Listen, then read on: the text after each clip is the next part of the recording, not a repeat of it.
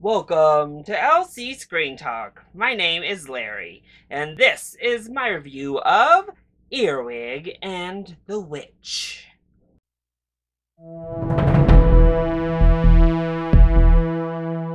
Earwig is a 2020 Japanese animated film from the famed Studio Ghibli that follows an orphan who one day gets adopted against her will.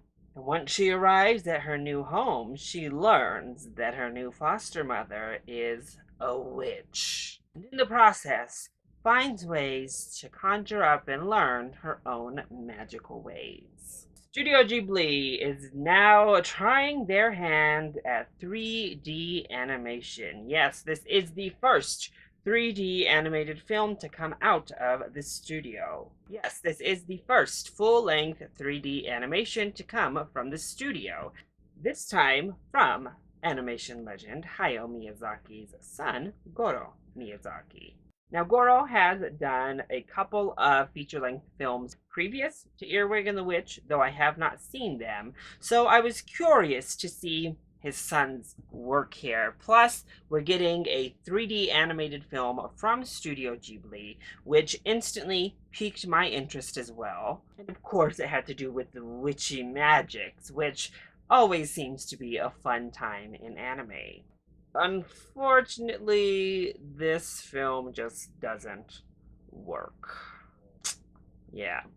So let's go ahead and talk about the positives first. Well, there are definitely aspects of the film that are fun. The idea behind this little girl learning these magic spells from a kind of grumpy older witch is a fun idea. Not novel, certainly, and one we've seen done through the studio before. The little cat, Thomas, is adorable, and I would say the animation is halfway a positive, halfway a negative. Why I say that is because just looking at the animation on random stills or the designs themselves, it is beautiful. It's vibrant, it's colorful. We have some nice textures, like there's a leather jacket in here that I thought looked great. Just looking at things, it looks really pretty. There's other ideas that work well, like this idea of a rock band full of witches and warlock spirits. And it's short. It's not even 90 minutes, so you can get it over quickly.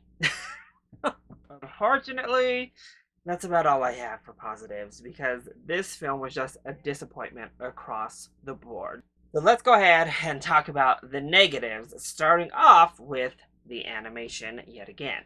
So while everything looks good when it is just a still frame, unfortunately, it falls into the trap of so many other low-budget animated films. The rendering, the processing, it needed a few more times worked through the system because the way they move, the fluidity just isn't there. So the pretty moments are interrupted with dodgy animation fluidity that really takes away from the film itself. And it's a shame because when you go into a Studio Ghibli film, if nothing else works, you know at the very least you're going to get a stunning, beautifully hand-drawn 2D animated, gorgeous film. And they took that away from this project. We didn't even have the basis of what makes a Studio Ghibli film a magical experience. And in saying that, all of those things that I talked about, the ideas that were fun or good in the positives,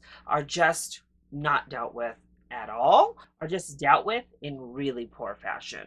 Earwig as a character is cute and has likable traits to her, but her entire motivation of the film is very strange, and it leads her on a weird path that leads her down a weird mindset of a path. No lesson involved, no learning tools are handled through that. And it's not even really a coming of age film because, in honesty, when it comes to her as a little girl, she ends up pretty much in the exact same place that she starts at when it comes to mindset and thought process. So she doesn't really evolve or grow as a character. The witch is kind of entertaining to begin, but her shtick gets old. She repeats the same lines over and over. They do this weird thing with the animation when these characters get mad, their eye pupils get so tiny and start going all over the place.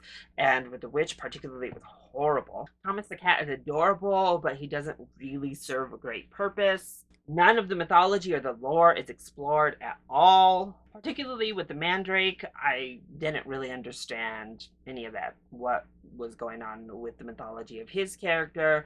The band, that awesome witch band that I talked about, is pointless. It is literally pointless in the film. The hijinks that she gets into aren't really fun.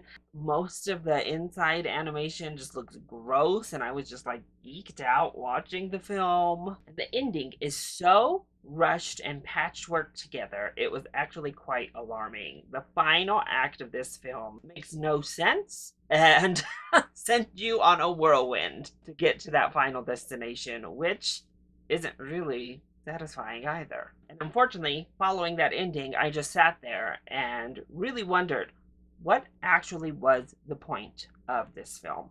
There's no lesson in here. There's no real growth or movement for our characters. There's nothing for kids to learn from. There's not a coming of age story. What do you get out of Earwig and the Witch? And ultimately, I could think of literally nothing. I got nothing out of this film, and I struggle to really even justify its existence. And that's why it's such a disappointment. I love Studio Ghibli. I love the output they have. They're beautiful 2D animated films that are filled to the brim with lore and these wonderful creative stories. So to see this cheap version with this really watered down story that doesn't explore any lore, doesn't give you any of that magical fantasy that the studio is known for, the punchy, fun dialogue, all of that is gone. And for a film that is centered around music, yeah, the Earwig song that they introduce is good, but the original score is horrible. It's really actually ugly. The film is ugly, it's devoid of charm, and as I just said, ultimately turns out to be pretty much pointless. So ultimately, Earwig and the Witch will be debuting on HBO Max February 5th and in select theaters starting February 3rd. And I guess if you have HBO Max already and do enjoy anime at large, you're probably going to give this a watch just because it's the latest Ghibli film. But throw any and all expectation you may have had for this film out the window and set the bar as low as you can.